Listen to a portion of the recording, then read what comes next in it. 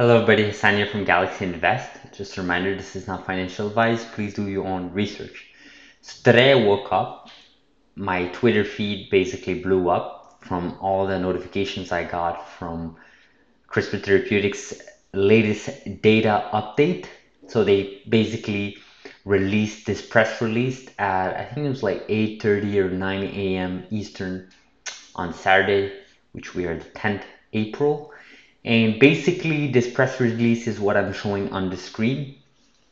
And they basically mentioned that CRISPR Therapeutics presents preclinical data at AACR 2021 supporting CD70 knockout has a novel approach to increasing CAR T cell function. Right, so and then they go on to basically this is maybe the most important line. The data presented today in the e-poster session entitled, yeah, okay, found that the generation of CAR C cells, including a knockout of CD70, showed improved property, including potency and persistence over CAR T cells, where the CD70 gene remained intact. So the e-poster session that they're talking about, it's basically just a PowerPoint slide, right? And this slide here, I'll link this in the description below, guys. I'll link it. But for anyone that's interested, please do look into it, especially if you are familiar with some of these terms, if you actually work in this industry, or if you have knowledge of how, of some of these specific terms represent. I highly recommend you guys to look over this and maybe share some of your observations in the comment, guys. I think it would help everyone, including those who are basically investors but don't really necessarily have the knowledge, uh, the technical knowledge, as we want to term it. But basically what they're showing is a few nice graphs here with some nice descriptions, but most importantly, they basically saw that there's a way to basically augment the CAR T cell function, right? So this is more for specifically CTX 130, which is one of their three programs in their CAR T program, which is um, basically those that the program I mentioned in the previous video that addresses some of the solid tumors that we talked about. So maybe this will be a great opportunity for us to go and visit this page. This is from CRISPR Therapeutics page, and immuno-oncology page, and basically here they basically explain that there are current and slash legacy ways of addressing CAR T cell therapies, but as you can see here, as I highlighted, is that it could take several weeks to manufacture, during which many patients experience disease progression, right? So there's a really nice graphic here that basically on the top here, this is how the current ways of doing things through the CAR T cell therapies are being done.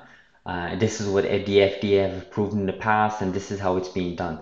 This is how CRISPR Therapeutics and other companies in this space are looking forward right? They're looking for an allogenic, healthy donor derived way of doing things, where you can clearly see that there's no delays here, right? You can basically insert a treatment for any of these patients without that long delays, right? We're looking at immediate availability, increased potency, greater consistency, improved access, flexible dosing. So we're looking at reduced cost, less delays, faster to treat, right? We're looking at, these are all characteristics that are very important, especially when you talk about patients with some of these tumors. I think this is quite important. You know, solid tumors are deadly, right? Patients literally die from cancer, right? Cancer is the second leading source cause of death in US alone, right? So big program. And today's update basically just let everyone know that, hey, we have, if I go back here, hey, we have a way of improving CAR T cell function. You know, this news, just a quick analogy, although it's not really along the same lines, it reminds me of the news we got from Antilia over a week ago when they announced that they're implementing one of the base editing programs. Hopefully, they will implement it. In their press release, they mentioned that. And I think when you see these types of announcements, these types of press release, you see things are going positive. Right? These are positive news from the company. You see that they're looking for ways to improve CAR T cell function, right? These are data that they got, just like what we were looking at here. This is data that they got, solid data proving their thesis, right? They have a better way of doing things. And I mean, for anyone that's aware in this space, things are moving very fast. Things are changing very fast. But ultimately, if you have a way to improve efficiency, if you have a way to reduce costs, if you have a way to do all of that before going mass market, this is just a big positive, right?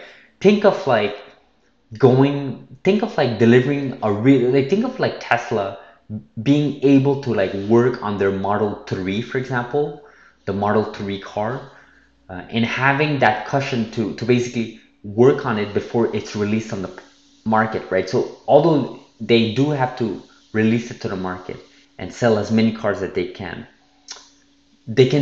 have this ability to work on it and find better efficiencies and reduce cost and ultimately reduce any sort of delays before it does hit the market, mass market. Because as we know, if it's FDA approved, things are going to be very, very hard, guys. It's going to be very, very hard to change any sort of procedures, any sort of protocols. And having this type of data, to me, this is a big, big positive because you see that the company is finding ways to improve the way they're doing things. In this case, specifically the CTX 130 program. But this is quite interesting, guys. Very positive, very great news. It wasn't necessarily what I was expecting, like you may have seen from the previous video that we released.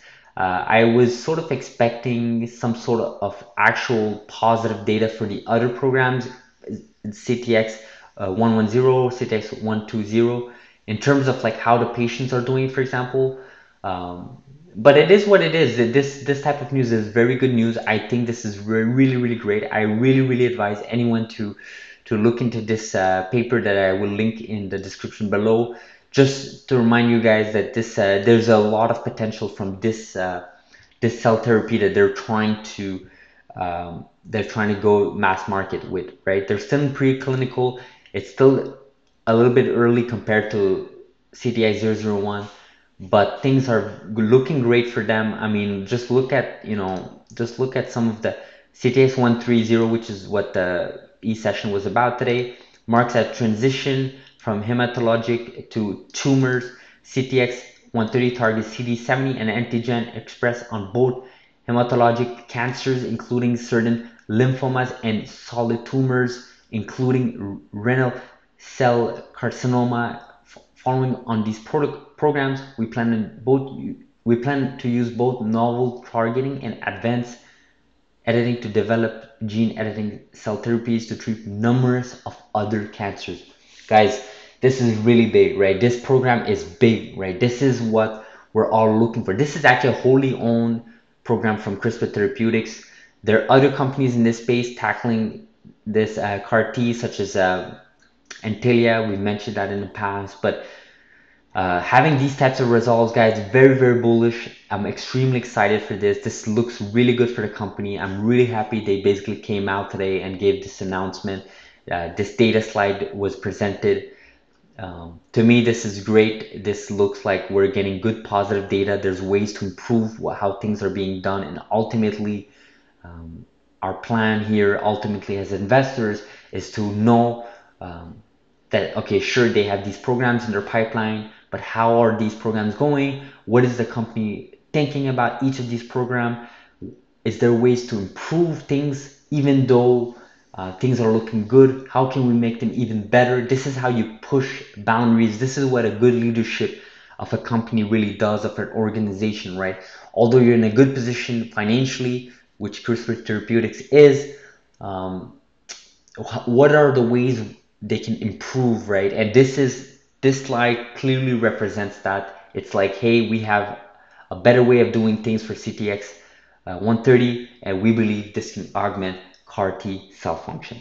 So very interesting, guys. I'll end this video like this. I don't want to ramble on for today. This is Saturday night. I really hope you guys had a great Saturday. I know I did. Great sunshine outside. I hope all of you had some good time so far. It's just Saturday. You still have Sunday. So hopefully you guys have a good weekend. And please do like and subscribe. Really does help the channel. We've been getting a lot of subscribers. Likes have been are coming in our videos. So I really appreciate it, guys. So we'll see each other in the next video. Hopefully tomorrow we'll see each other. So thank you very much. Have a good night and a good weekend. Thank you.